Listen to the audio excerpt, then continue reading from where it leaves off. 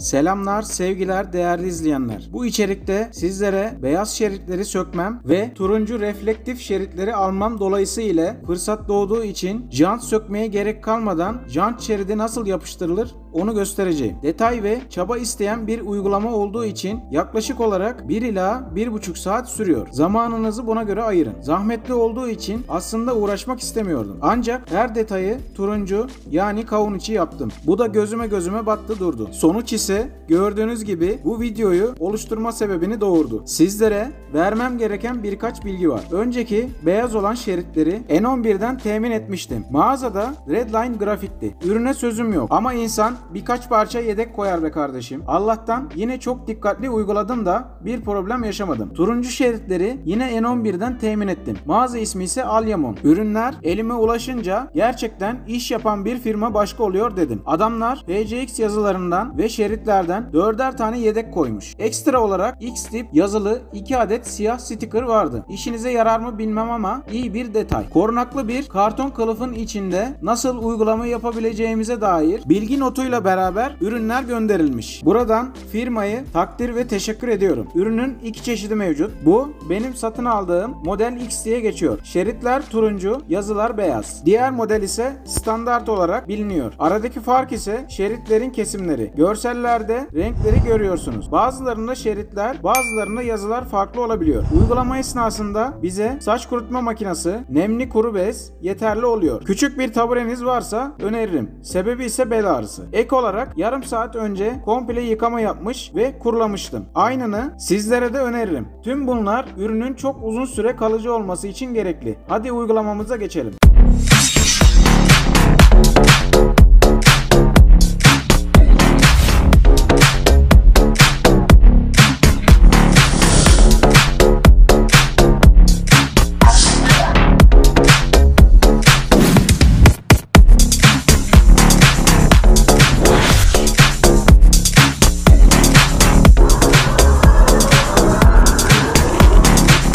Videoya başlamadan önce şunu da belirtmek istiyorum. Bu yaptığımız işlem tüm scooterlar, motosikletler için geçerlidir. PCX'imizi uygulamayı yapmak için müsait bir alana çekiyoruz. Daha önce de belirttiğim gibi yarım saat önce komple yıkayıp kurulamıştım. Burada bize kılavuz çizgisi gerekli. Bunun için sibop uzantısını hiza alacağım ve PCX yazısından yapıştırmaya başlayacağım. Bu önemli bir ipucu. Unutmadan şunu da belirteyim. Ürünümüz 3 parçadan oluşmaktadır. Birincisi alt muhafaza, ikincisi ürünün kendisi, üçüncüsü ise üst katmandır. Kaldığımız yerden devam edecek olursak hiza alarak aynını yaptığınızda ön ve arka jant ile beraber iki yanaklarını da hesaba katınca dört bir yanı aynı orantıda olur ve göze gerçekten hoş gelir. Ayrıca bu yöntem ile jant sökmenize ve söktürmenize gerek kalmadan kendiniz vakit ayırarak işlemi tamamlayabiliyorsunuz. İzlediğiniz üzere önce nemli sonra kuru bezle alanı temizledik. Ardından ürünümüzü paketinden çıkararak şeritleri ve yazıları tek tek ve lastik kenarları gibi yuvarlak olacak ölçüde makas ile kesiyoruz. Sonrasında saç kurutma makinesi ile bölgeyi ısıtıyoruz. Makas ile kesmiş olduğumuz PCX yazılarını ve şeritleri yanımıza ulaşabileceğimiz bir yere koyduktan sonra PCX yazısını elimize alıp alt muhafazasından ayırıyoruz. Sibop uzantısını hiza alacağımız için burayı ve jant kıvrımının iç kısmını ortalayacak şekilde yapıştırıyoruz. Üst muhafazasını çıkarmadan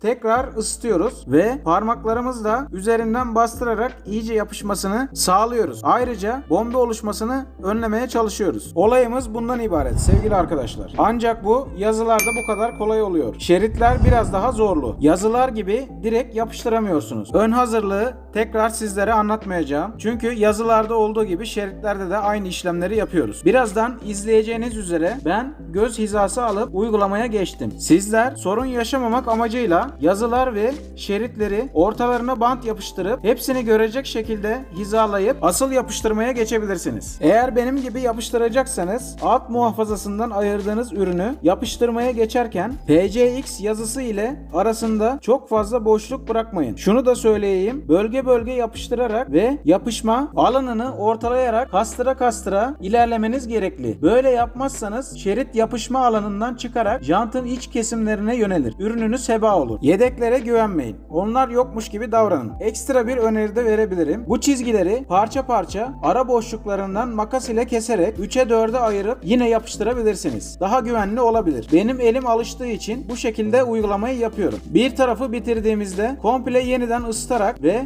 üstten bombe varsa bastırıp yok ederek üst muhafazayı da çıkartıp bulunduğumuz bölgeyi tamamlamış oluyoruz. Tüm söylediklerim her bölge için geçerli olup buradan itibaren ultra hızlandırıyorum. Sona doğru araya girip uygulamanın tamamlanmış olan son halini sizlerle paylaşacağım.